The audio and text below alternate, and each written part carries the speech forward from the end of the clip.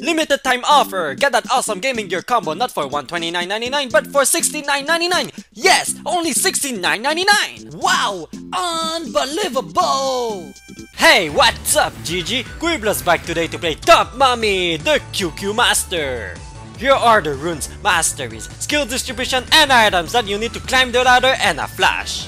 In the laning phase, you will have no problem to harass the fuckabitch that tries to kill you because her damage is nothing compared to yours. That's right, this mini mommy is so tanky that you can easily scare your opponent with a QQ River headbutt combo no matter what champion he's playing.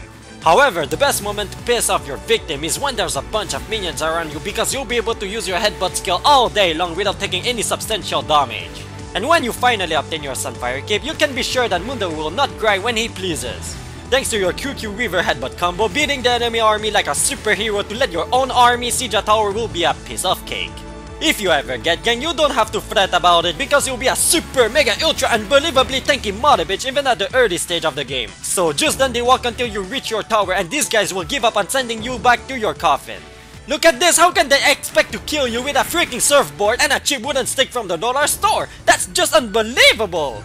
If a sexy lady tries to kill you, do a headbutt QQ River spiderweb combo. Follow up with a Spider-Man headbutt combo and follow her like a loyal dog until she gives you her pocket change. The best way to bring down an enemy is to spam your QQ River headbutt combo until his health is low enough to finish him off with an Ignite Spider-Man spiderweb combo.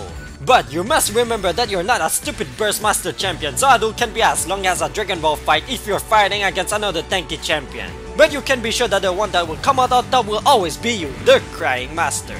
However, if your opponent is a funny little squish baby boy, you can take your time to destroy the turret while he tries to smash you, and when you're done with your first job, just do the same thing as usual to show him who's the big boss in the family. The cool thing with Amumu is that you can easily follow the lead of your jungler to get the easiest kill of your life. And then, since you have some free time on your hand, you can wander in the enemy's jungle to find Donkey Kong and steal his 2 bananas that he just ate. Thanks to this beautiful mask, you'll be able to burn a pretty girl until she's tanned like Karma, or barbecue this pig on a board until she's cooked to perfection. Counter jungle!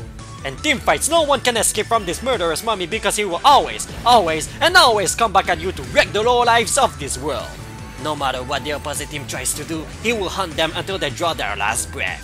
But your true role isn't to greedily take every kill for yourself. It is to use your wonderful stuns and your small body to protect your carries that always cry because no one feels for them. Even if you die, you will rise from the dead once again if you have this item to help your teammates become the #1 player and their family. A good way to surprise your victims is to pretend to chase the wannabe dragon, then turn back and flash Spider-Man combo these 2 poor little guys for 2 easy kills. After that, continue what you did with Shitvana to raise the morale of Jinx the crazy baby. Peanut damage! Even more peanut damage! Surprise, motherfucker! That's it for today, people! Don't forget to check out my channel for more boring League of Legends video. Feel free to leave a comment in any language you want, but I'll only answer those in English and in French because I'm a racist fuck bitch. Ciao!